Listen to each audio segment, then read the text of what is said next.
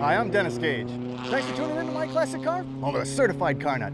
Well, this week we're in Savannah, Georgia at the Hutchinson Island Racetrack for the vintage race portion of the Hilton Head Concours d'Elegance and Motoring Festival. Now, this is a multi-day extravaganza culminating in the Concours on Hilton Head on Sunday. But several days before that, there's several days of vintage racing at this newly reopened track.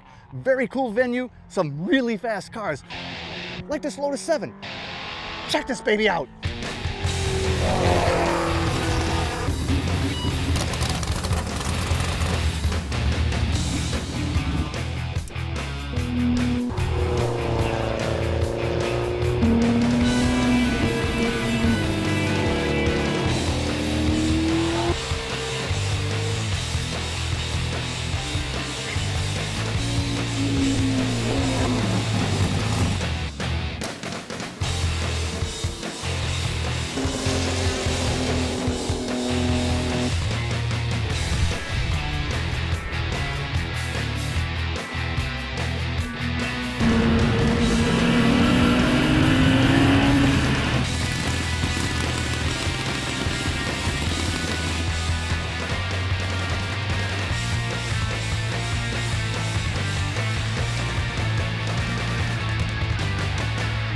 Hey Steve, how you doing, man? Great, Dennis. Great to have you here. What a great day and what a great track. What a cool place this is. Cool place, cool track, cool weather, downtown setting in Savannah.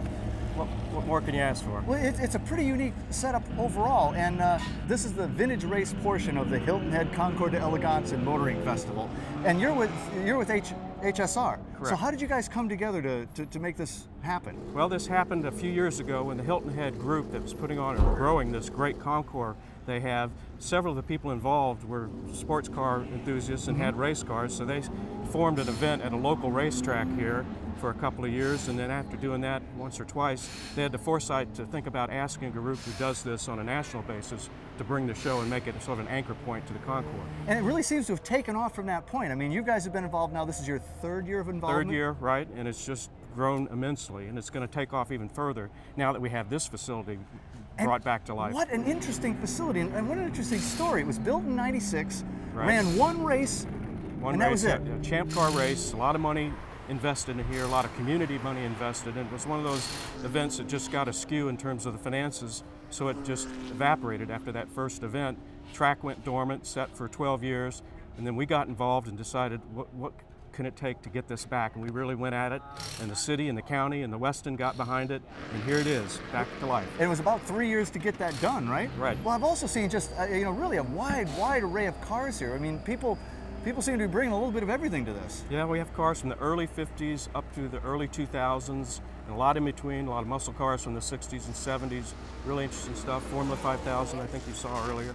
Great cars, yeah, fast cars. Yeah, fast cars. I'm having an absolute blast. Everybody that's here racing seems to be doing the same. I would love to get out there myself, but I'll probably have to hotwire a car. What do you say we at least check a few of them out before we have to get too serious? Let's do it. All right.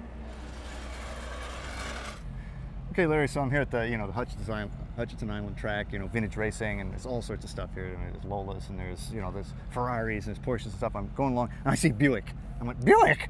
Yeah, Buick Somerset. It's a tubular chassis car, okay. Purposely built race car, but you had to run the factory roof line and actual steel top from an original car. You had to run the deck lid, which was original, and you had to run the tail light. Well, you see, I think that's what did it for me. I mean, that's basically your, that's the Buick you're going to see in the parking lot, That's the full tail light across there. You don't see that on race cars very often. Well, it's full race inside, and you got a lot of stuff going on. You got switches for everything and more. Are some of those just decoration, or No, they're all there for a purpose. All of them are used for certain functions. There's one or two spares so that if we have a problem with one, we can swap it quickly switch it back over. But all of them, we got the ignition, the starter, fuel pump, the fans, the transmission coolers, multiple ignition boxes, and then we got a wiper when it's raining, defroster, and then another spare. Major cage here. Yeah, the cage is as built originally. We've added one or two bars in it for safety, and the center bar along the front windshield was what's called the Earnhardt bar, in case you flip upside down. But otherwise, this is how she was built for the series. That's correct. Well, I like, you got a lot of these things listed and some good advice in here. There's fire in the hole. You're getting ready to start her up. And think and be patient.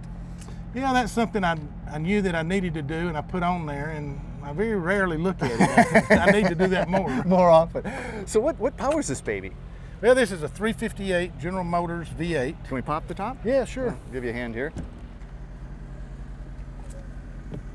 In this series, they ran two different engines. You could run a V6 or a V8. This is the V8 size that they ran then.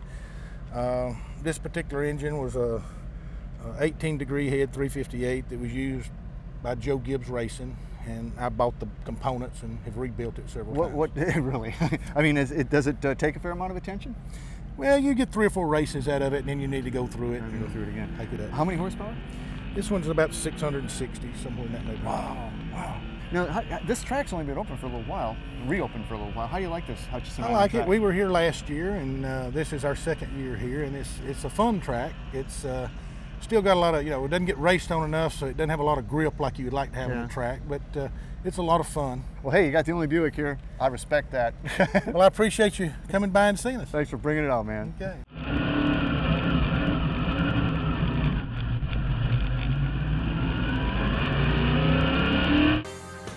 Welcome back to My Classic Car. Well, Paul, this is a whole nother approach to vintage racing. This is a 72 Datsun 510, right? That's correct. So it's Datsun. It's not before it was Nissan. Yes. So there was actually a whole series built around this category, right? Yes, 2.5 liter Trans Am series competed in the 70s. And what all did run in that? We had the Datsuns, of course, and Alfa Romeos and BMWs, small sedans. Paul Newman drove one of these, didn't he? Yes, he did. He started his career in one of these cars with Bob Sharp. No kidding. And actually, you worked for his team for a while. Yes, I did. I worked for Bob Sharp and Paul Newman back in the 80s.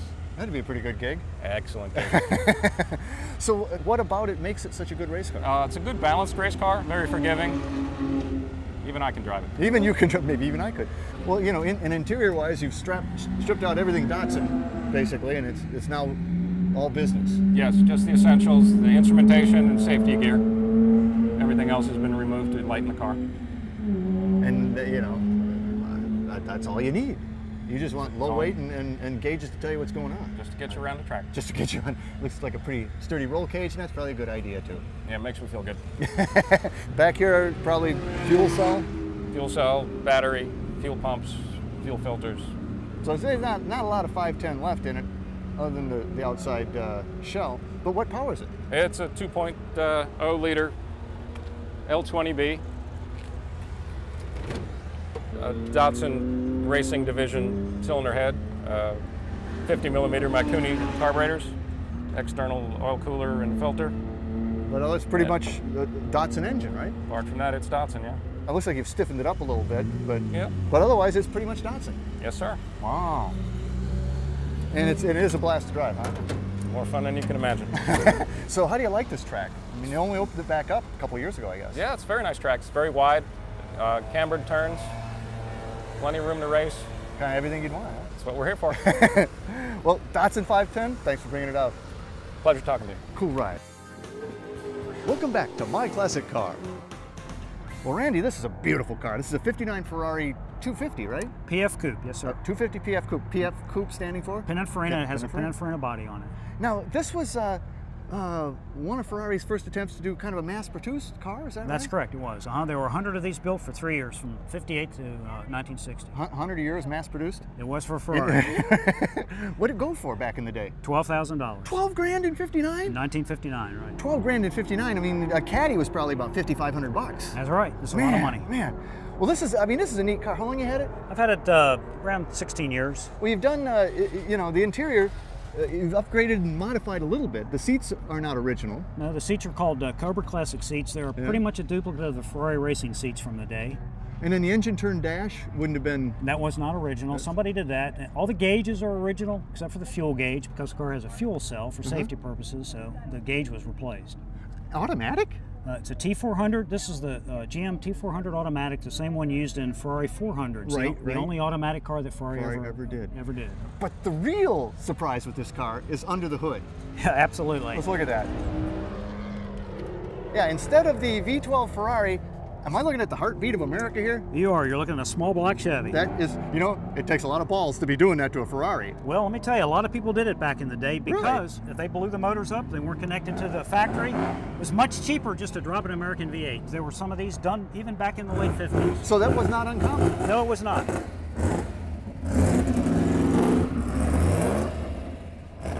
This car still has the original radiator that came with the Ferrari V12, and you can see the motor mounts where the engine used to go. So much farther forward. This much sets farther farther forward. back. Yes, it does. Better weight distribution. Wow. Honest Charlie's speed shop on your overflow there? From the day, you bet. Period correct. Even the Offenhauser intake manifolds from the day. Now you do a lot of this vintage race stuff. Actually, you're associated with HSR. Yes, I am. I'm a tech inspector with historic sports car racing. Man, that's about as much fun as you can have with your clothes on, I think. You got that right. Well, thanks for bringing it out, Randy. Fantastic car. Pleasure talking to you, as always, Dennis. Well, Mark, I saw you slipping through the paddock here on your way out to one of the runs, and this thing, it just seems to slide through the atmosphere. I mean, with all the skirting and everything, this is a slick-looking little car. What is it? It's a Sports 2000 purpose-built race car, developed for club racing, and the idea was that in the manufacturers you'd adhere to very similar specifications, have slightly different aerodynamics in the body styling, so it's a driver against driver. But everything else, like engine size and brake size, and engine so it's really, size, brakes, tires, driver. Pretty much driver against driver. So it's a 2000 series. They're 2-liter engines? 2-liter engines, that's right. Ford Pinto engine. That's right. Ford Pinto? 2-liter Pinto engine, yeah. Really? Yep. Nothing, all stock, nothing fancy about it. What? That's amazing. Now, I mean, therefore, it's not real powerful. No, it develops about 140 to 145 horsepower. So what's the trick to racing this? Keeping your foot on the gas. Really? Yeah. I mean, you got to get it up there and keep it up there, right? Stay on the gas and use the brakes just to transfer weight and grip. Yeah. Because if you lose momentum, it takes you a while to gain it back. Very hard to get back. Wow. Well, I mean, it's a great looking car, and I can't believe it's Pinto powered. I mean, I can't believe it. Can we look at it? Take the back off. Let's take the back off and you'll see it. Just lift up and back, Lift up and back. That's light enough. Get far enough away. So That's a Pinto. Yep. When people learn that it's Pinto powered, I mean, how do they react to that? Well, a lot of the stock cars today, dirt track cars, use this. Oh, really? And they blew it up to about 200 or 300 horsepower, which you can do when you put cams on these things. Yeah, but this is just normal stuff. Well, it's such a great looking car, and how does this car like the Hutchinson Island track? Turn one is a struggle because you're going as fast as you can, and there are concrete walls in front of you. I saw those. Well, don't hit those. You got a really cool slippery car here, an '84 Royale. Royale RP40. It was RP38. Now it's an RP42. Yep. Very cool. Thank you. Pintos forever. Pintos forever. Welcome back to My Classic Car. Dudley, that's a cool looking car. Thank you. This is it's a Lola, right? It's a 1973 Lola T332 Formula 5000 car built for a spec series from 1968 to about 1976. The Formula 5000 series is a 5-liter series, right? Yes. So what's the engine? This is a Chevy. There were other motors that we used, but everything had to fall within the 5-liter maximum. So it's a 302? It's a 302 with a 5-speed and, of course, disc brakes and everything all around. What's the injection system? This is a Calment injection system with a Lucas fuel metering system. Really? Yeah. Wow. How's that work? Let's put it this way, we don't want to drive it on the highway very far because even with 20 gallons of gasoline, you're not going very far. Is it fun on this track? So far, it's been great. The sweeping turn 1 complex to turn 2 is incredible in this because it has such good road holding capability and my neck is not capable of handling the G-loads. Wow. Well, and I think it's great. I saw it earlier today, and I said, I got to track you down. This thing's just too cool. And 1973. I mean, this is a piece of history here. Yes, very much so. Wow. This, as I say, this car won the Tasman Championship. Warwick Brown raced it in 1974, and his best finish was Riverside, where he's turned in 3rd to Brian Redman. Well, man, I'm glad you brought it out. I'm glad you race it, and I hope you do well here. Oh, it's been fun. All right. Thank you. Oh man, we had a blast at the vintage races here in Savannah, Georgia. And remember, this is just one element of the 4-day extravaganza that is the Hilton Head Concours d'Elegance and Motoring Festival. This whole thing is really cool. Check it out.